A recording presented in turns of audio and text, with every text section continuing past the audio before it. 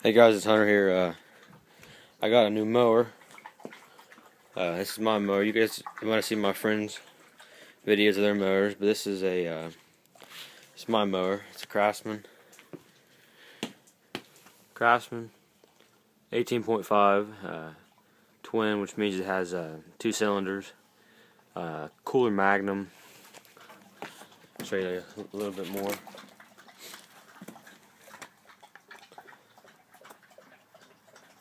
So that's what it looks like.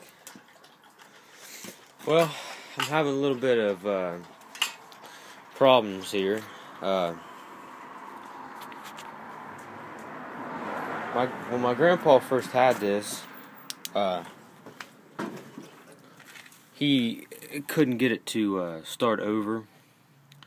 It'd start, but it wouldn't keep going. So he'd put starter fluid or gas in there and put it on choke, and then he would start it up, and it would run until whatever's in the choke ran out, whatever's in the carburetor ran out, and then it'd shut off. So we messed around with it, and we cleaned out the jet because it was a little rusty. We cleaned out some of the stuff, and we put it back on there, and we think that's not the problem anymore. And I have to jump the solenoid to get this started. If you guys don't know what that means, most of you probably do.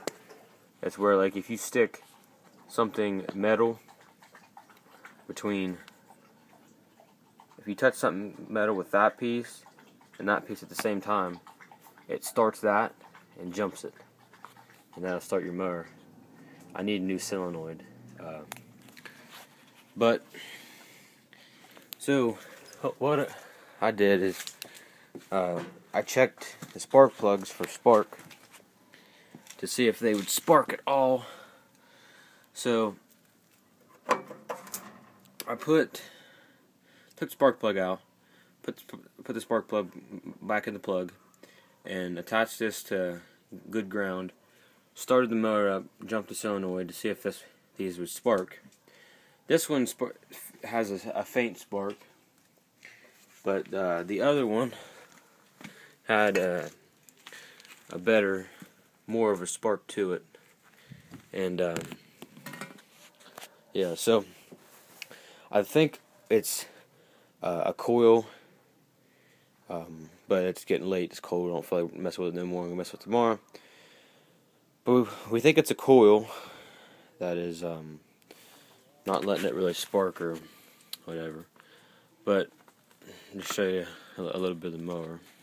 It's a pretty big mower. It's I don't know what year it is. It's an older one.